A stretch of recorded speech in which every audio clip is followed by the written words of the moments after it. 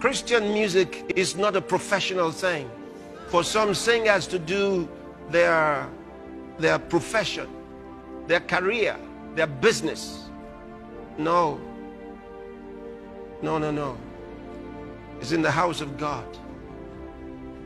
It's in the house of God. It's supposed to be used in serving the Lord.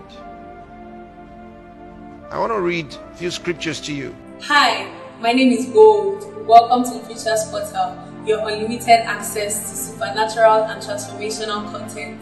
We share messages on salvation, redemption, solution, and deliverance. Please hit the subscribe button, like, and share this video. God bless. Pastor Oyakhilome in this video has revealed that gospel music is not a profession, and this is very popular in the body of Christ. A lot of gospel musicians have taken it as a profession. They have no other side gig or side job. They go into gospel music ministry full time, and they wait for gigs to survive. They wait for gigs to get income and to make money, and this is why they charge. They charge huge amounts of money for every invitation or gig they get to come and minister or perform anywhere they find themselves. And this is why the cost of inviting, especially the ones that have gotten the fame and are popular, is very astronomical, because they feed and they live on that. So a lot of bills are put on the invitation fees and the cost of bringing them. So in this video, Pastor Oyakhilome says it is not a profession. You need to have a profession. Working as a gospel music minister, making it a profession, is wrong.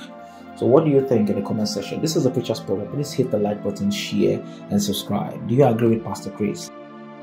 Christian music is not a professional thing. For some singers to do their profession, their career, their business. No. No, no, no. It's in the house of God.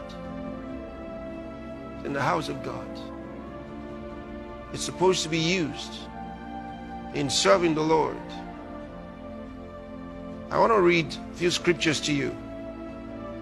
Because you see, in many churches and in many programs, there are some people who are disciplined when it comes to listening to the Word of God. But when it comes to the praise time, they're not that disciplined.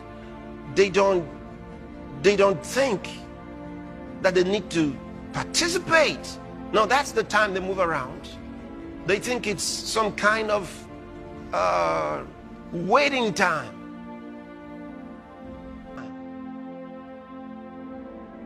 So the praise time in a church is used for doing everything else but praise.